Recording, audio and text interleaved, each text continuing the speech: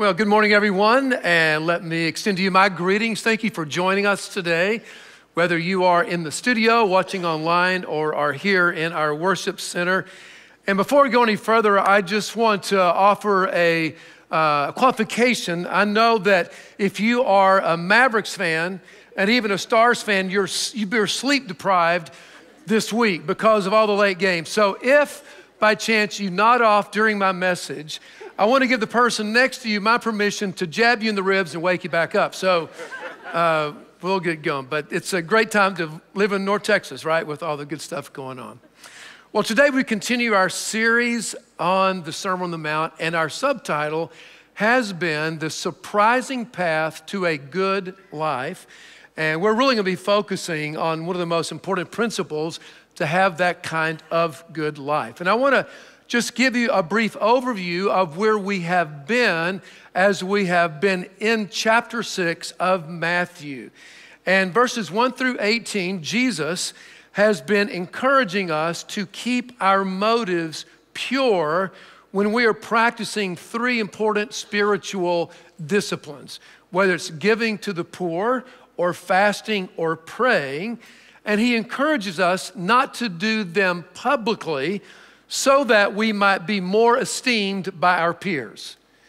He encourages us to do them privately so we might be then blessed by God.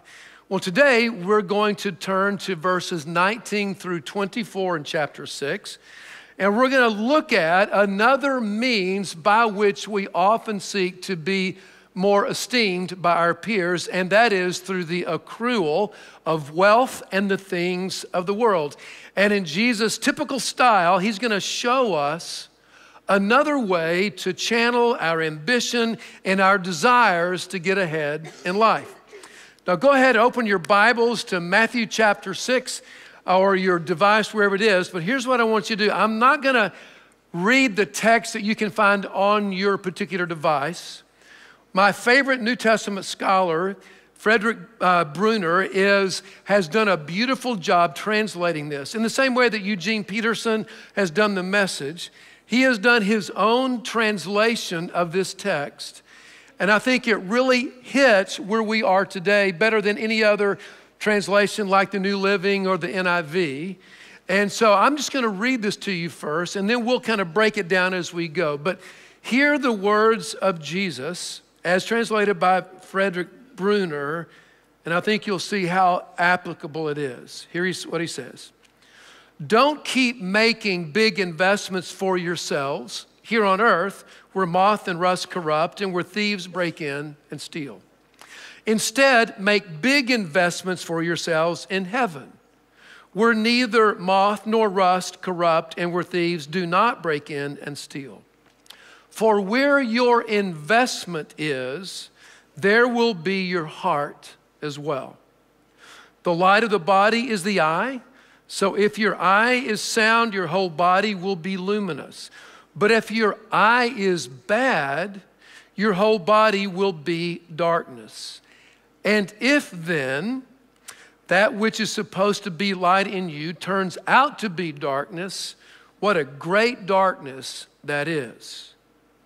No one can serve two lords, because he will either hate one of them and love the other, or he will be devoted to one and look down on the other. You cannot serve God and gain. Now, when I read this passage, I think of one of my favorite leadership quotes by Max Dupree. Here's what he says. The first responsibility of a leader is to define reality. And in these 6 verses, this is exactly what Jesus does. He is defining for us in a truthful manner the way life really works. And he only gives us one loving encouragement based on that real take on reality. So let's dig in and see what Jesus has to say. Now, he does not say this explicitly, but it is implicitly applied, and it's really what holds everything together. And here's the truth. To live is to invest. To live is to invest. From our earliest conscious moments, we spend either our time or our attention or our energy or any available resource to get a preferred return, to get some kind of payoff. For example, the infant crying in the crib is using their time and their energy to cry loudly, the only resource they have, to try to get mom and dad's attention or to get some food. They're investing that energy in order to get a payoff. Or the 10-year-old practicing shooting goals in the backyard so that the kids down the street might invite them to play soccer too. Or a middle school girl practicing overtime, long hours for an upcoming audition for the school play. Or a freshman in high school saving money that they've been earning babysitting or mowing lawns so they can get their first car. Or a junior in high school studying on the weekends so they can do well on their SAT and get into the college of their choice. By the time we leave home, we have already made thousands of decisions about how to invest our time and our energy and our attention and whatever resources we have. And we will continue to make literally thousands of choices the rest of our life about how to invest our time, our attention, our energy, and our resources. And here's the thing. The sweeter the return on any of those investments, the higher we'll value it. That is, if we invest in something and we get affirmation or we get some kind of reward, the more response back, the more highly we will value those things. And that's why Jesus says, you're going to invest in the things you value. In verse 21, we read these words, for where your investment is, some translations say where your treasures are, or your treasure is, there will be your heart also. Now, in New Testament thinking, your heart is the seat of your emotion and your wills. And when you value something, it directly affects your desires and your decisions.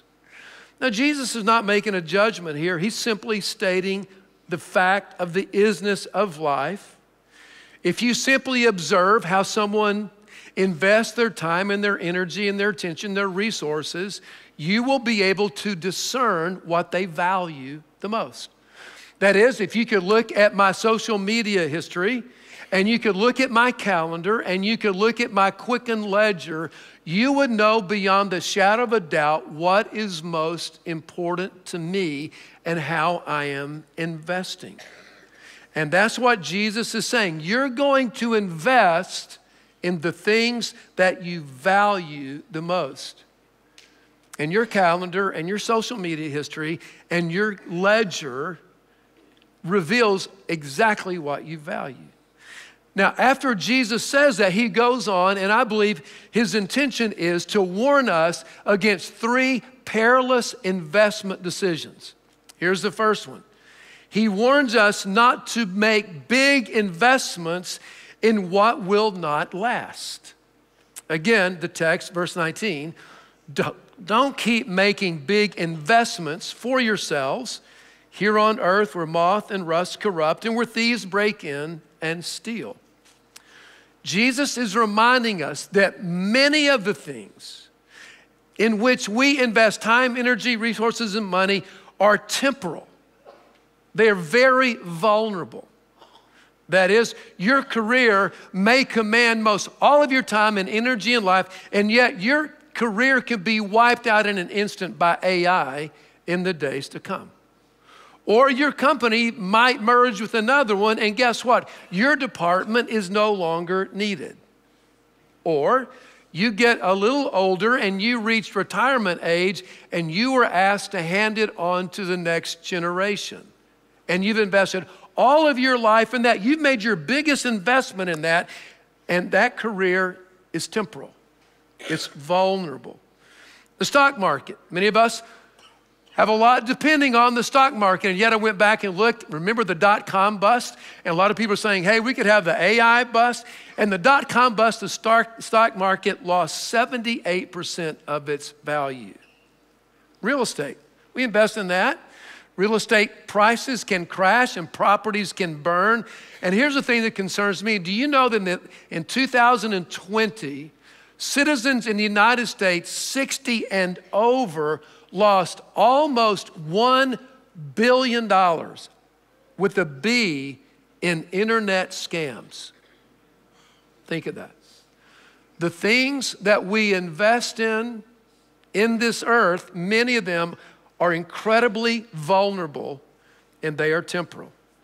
So here's what I think Jesus wants us to know. If you assign ultimate value to vulnerable and temporal investments, there is a high likelihood you're going to end up disappointed at best and hopeless at worst.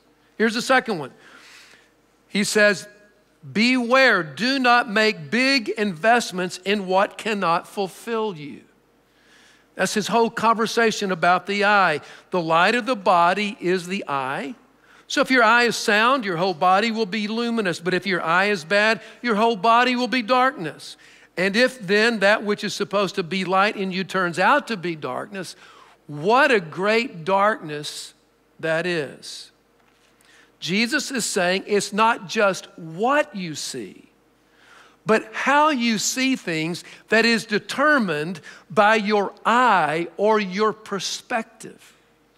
If your eye is clear, you see things as they truly are, and therefore you can make wise and thoughtful decisions.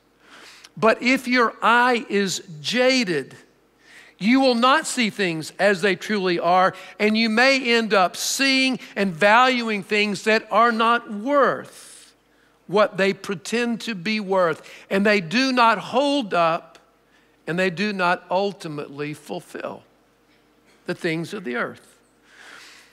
I was looking for a story to really kind of bring this home, and I was just going back through some of my internet files, and I came across an email that I got from my friend Michael O'Gwen back in 2018.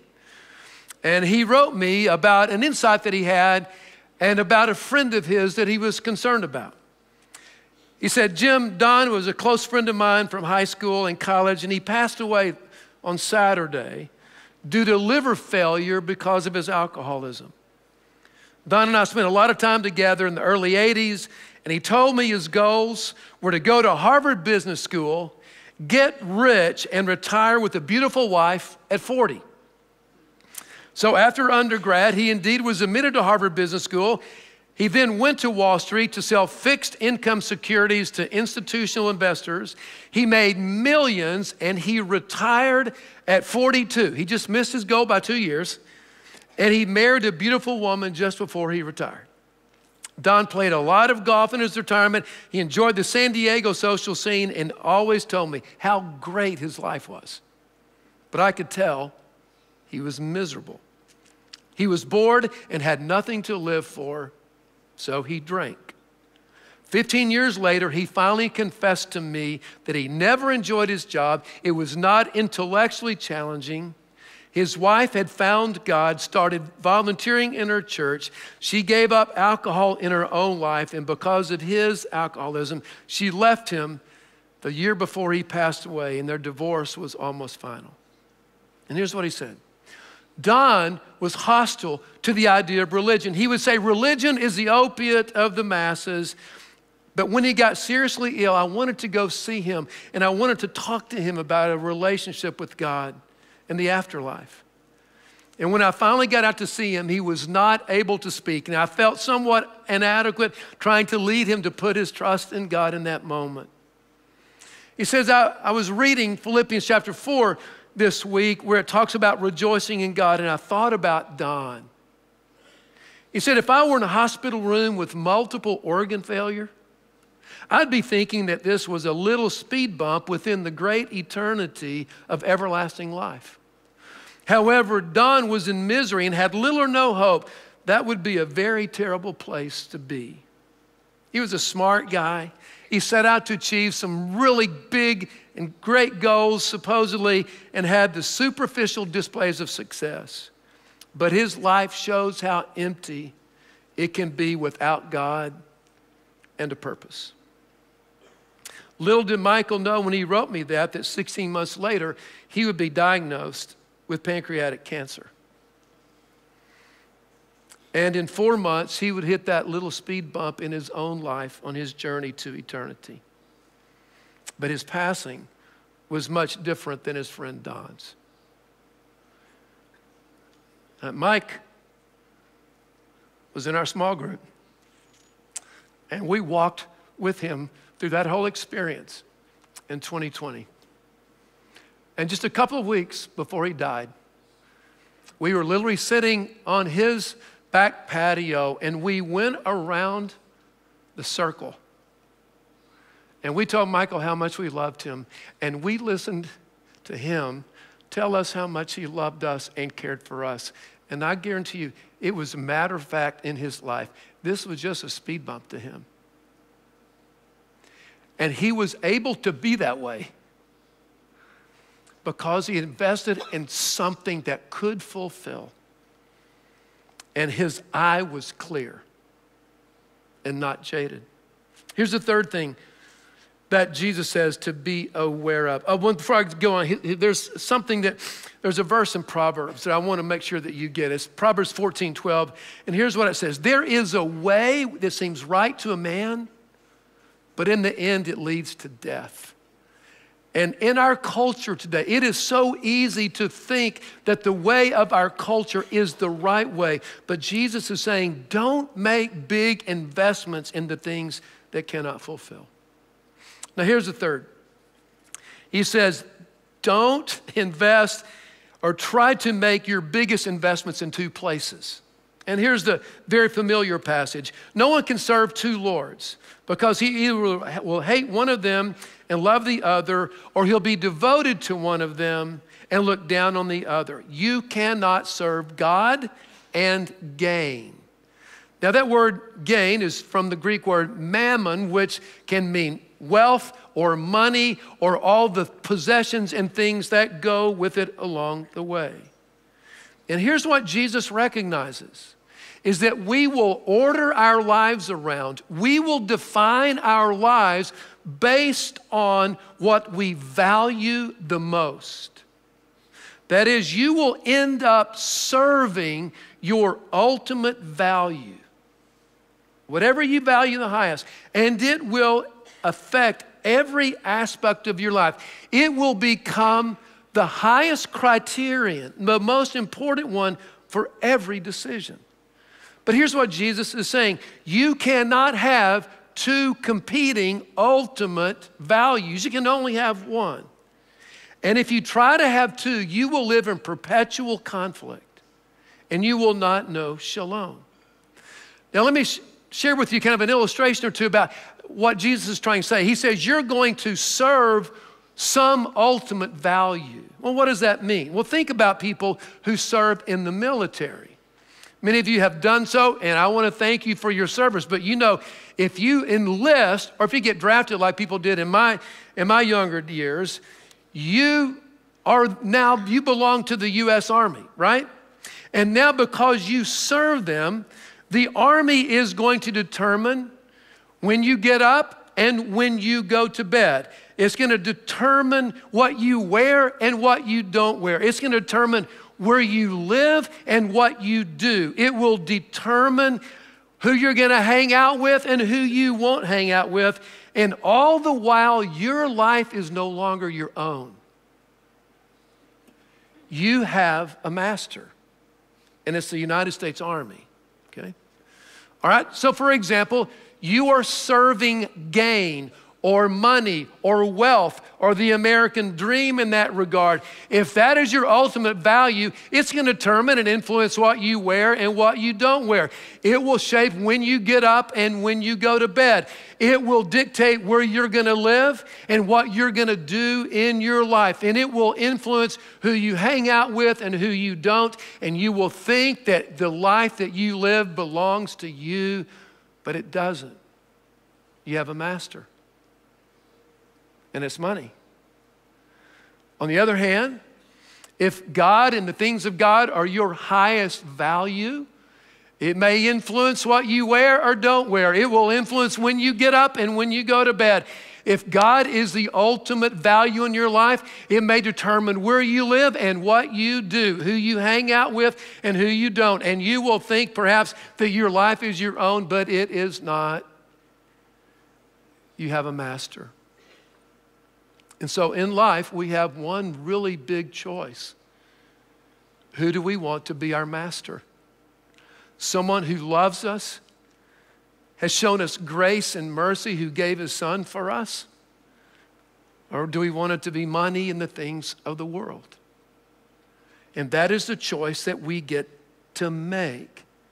You see, trying to serve two masters will only ultimately lead to the fragmentation, not the salvation of your soul. And only when we make the love and the grace and the kingdom of God our ultimate value will we find wholeness and completeness in this life and the life to come.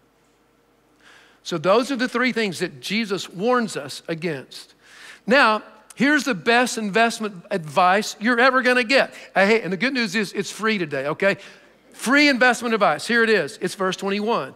Instead, make big investments for yourselves in heaven, where neither moth nor rust corrupt and where thieves do not break in and steal. Now, I want you to note something very important here. Jesus' sentiment is not, hey, I want to get something from you. He is really saying, I want something for you. He says, only make big investments for yourselves in heaven.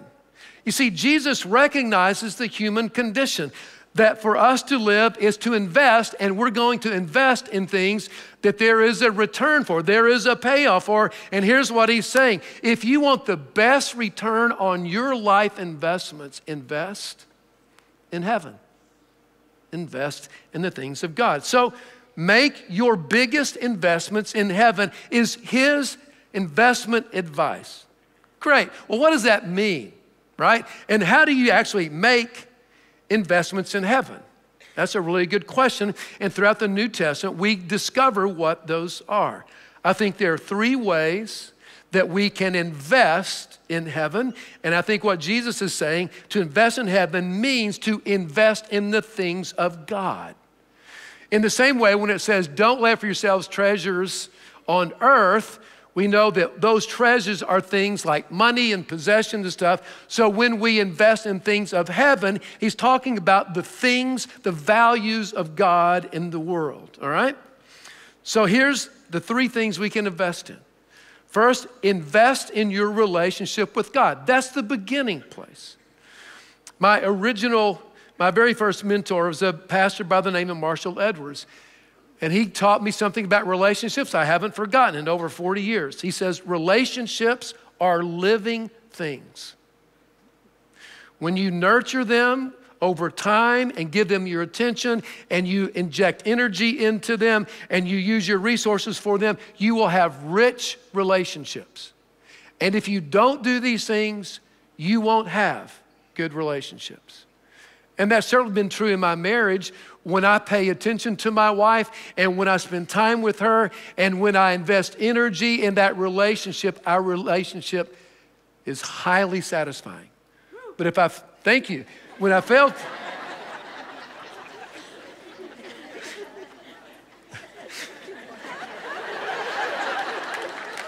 thank you. When I don't do that, it is not very satisfying. In all kinds of ways you might think, okay? So, now where was I? You guys totally got me off. All right. The way we invest in our relationship with God is not dissimilar at all. It is spending time with him, investing energy. It is time across our lives. And when I was 17, I read a book that has really transformed my spiritual life. And I've lived by this principle for a long, long time. It's from a little book written by a Carmelite monk in the early 1600s, and it's called Practicing the Presence of God. And here's what he says about practicing the presence of God. Practicing the presence of God consists in taking delight in and becoming accustomed to God's divine company. Speaking humbly and conversing lovingly with him all the time, at every moment, especially in times of temptation, suffering, aridity, weariness, even infidelity and sin. And what I learned in that reading, and I've tried to live out sometimes better than others, is to invite God's presence and live with a constant awareness that he is present with me when I wake up in the morning, when I get into the shower, when I go do my work of the day, when I spend time with my family and others. He is the unseen presence and guest, and I invite him into my world as often as I can. And I'm whispering prayers and speaking to him all along the way, thanking him for what I'm experiencing this morning, whatever. And here's the thing, when you begin to invite him into every moment, you're living a relationship with him. My richest relationship is with my wife, richest human relationship, and it's because I spend a lot of time with her, and I'm inviting her into my thoughts in my life every day, and you can have that same kind of relationship, but you have to invite God into your life every moment of every day in every experience of your life. But here's the thing, you do that. You're not investing in your relationship with God to get him to love you. To get him to love you more, you're investing in your relationship with him so that his love will transform you. That's why you do it. He already loves you. It's just that when you invite him in, you're gonna be transformed by his incredible love. Here's the second thing. Invest in the relationships with people God loves. You're gonna invest in a relationship with God, now invest in relationships with the people God loves. Well, who does that include? Well, it includes your family and your friends and your fellow believers and your neighbors and even your enemies. You know, it's been said that you can't take anything with you when you die. That's false. You can take your relationships with you when you die. And C.S. Lewis helped me understand that a long time ago when I read a portion of his book called The Weight of Glory, and this is what he says. He says, it's hardly possible for us to think too often or too deeply about the glory of our neighbor. There are no ordinary people. You have never talked to a mere mortal.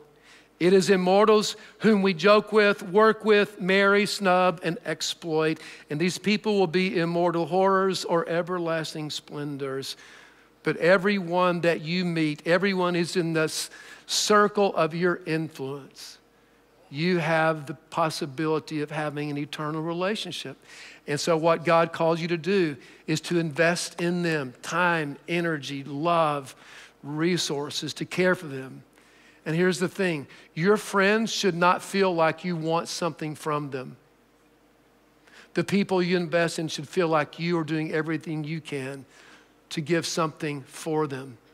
And that after you meet with them, that they should feel like they are richer and their life is more meaningful for having met you, been with you, spent time with you. And here's the third thing you invest in. Invest financially in the purposes of God.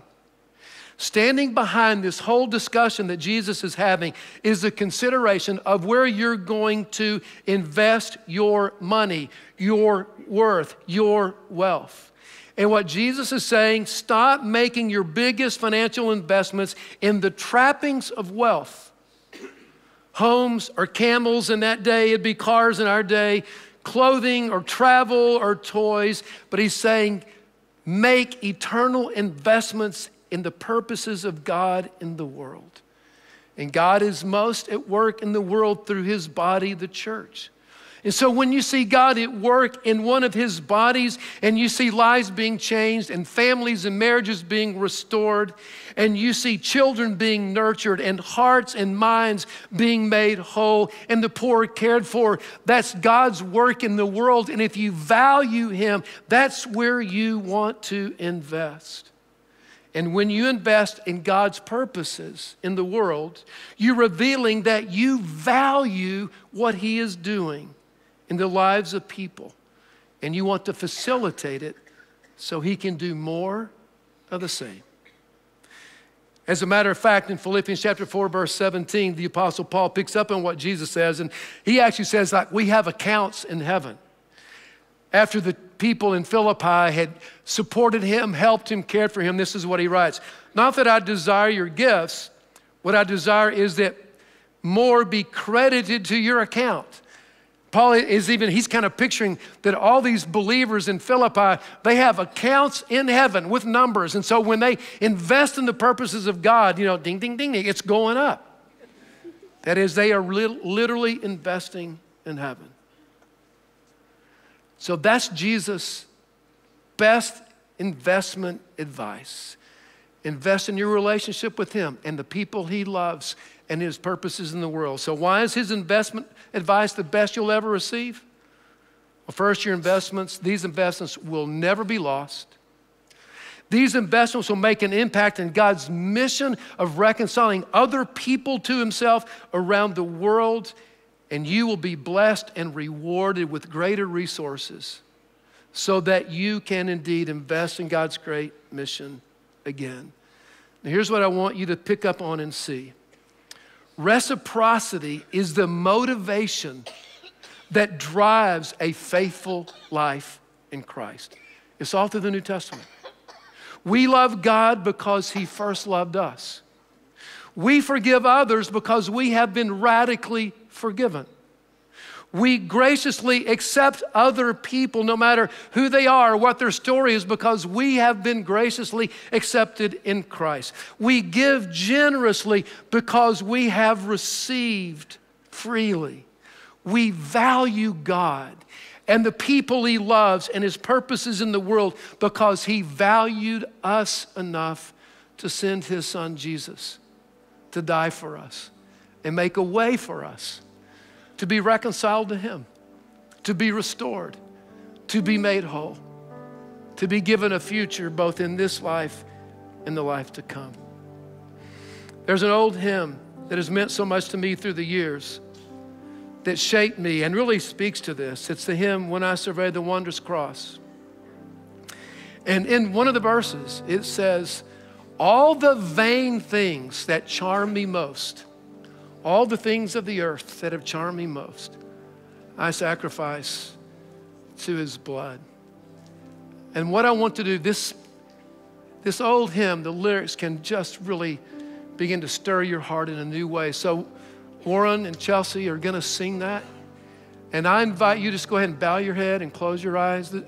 And after they sing, I'm gonna come back and we'll wrap up. The service is not over. And I would encourage you, please don't leave, because if you walk by someone, you might disturb them. And I believe God wants to do serious business in our hearts today. But may the singing of these words, been here for a long, long time, may the Spirit use them to create a wondrous shift in your heart today. When I survey the wondrous cross on which the Prince of Glory died, my richest gain I count but loss and pour contempt on all my pride.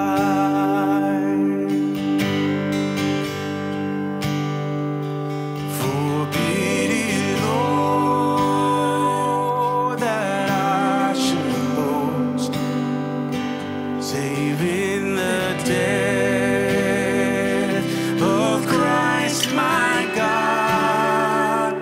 All the vain things that charm me most, I sacrifice in through his blood.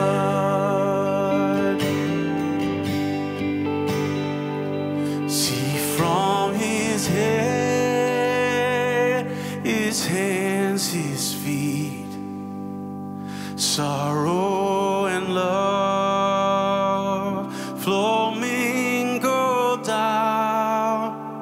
Did such love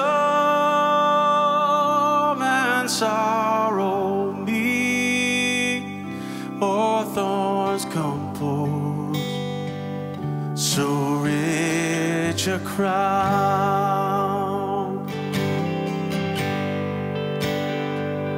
were the whole realm of nature mine, that were a present far too small, love so amazing, so divine, demands my soul, my life, my all. Love so amazing, so divine, demands my soul, my life, my all. Heavenly Father, may that amazing love flow into our lives this day. And may it grip our minds and hearts and spirits and souls. In Jesus' name, amen.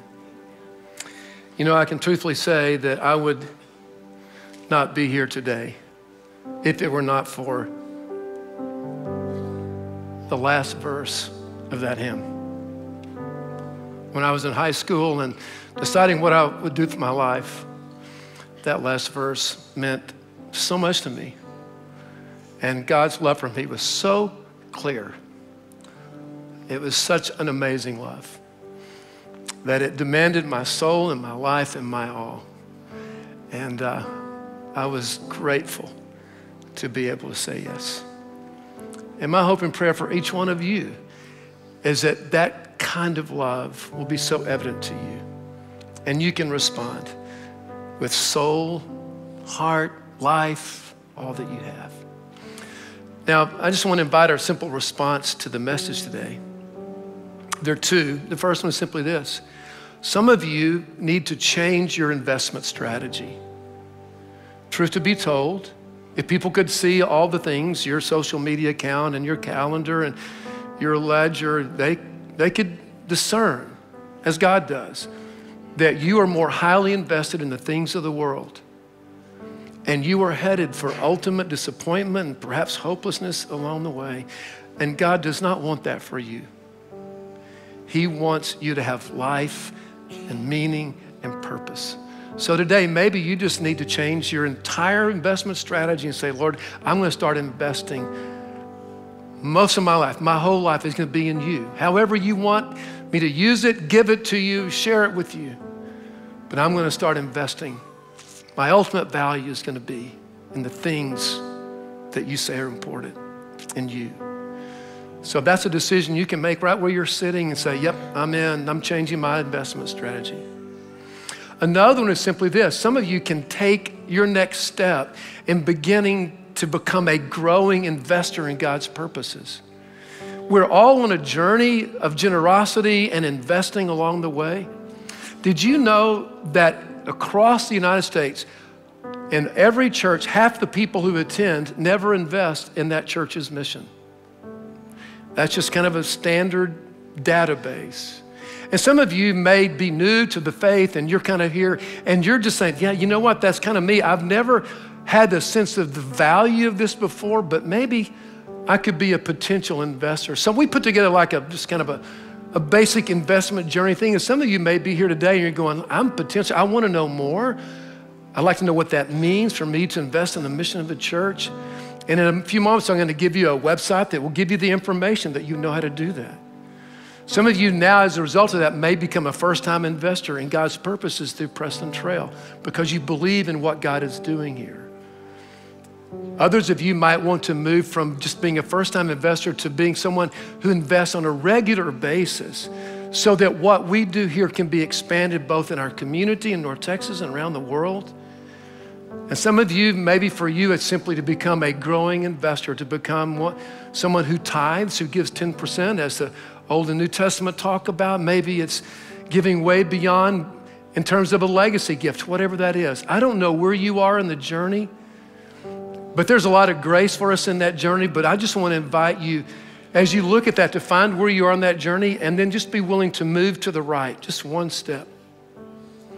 And as you do so, know that what you're doing is you are investing in the things of God, and He will bless that and reward that. And you will experience even greater blessings along the way. If you'd like more information about giving or how to become a growing investor, just go to prestontrail.org/give. We have a new giving page there that explains a lot of things for you, and that will bless you as you do so.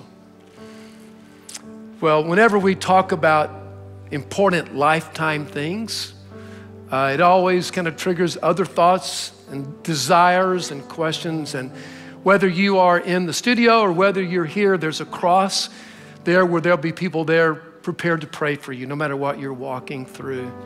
And it would be their privilege today to serve you in that way. You don't want to miss next Sunday. We're continuing and some of the difficult, hard things that Jesus has to say, but in them is a truth that can change your life. I hope you'll be back next week and bring a friend.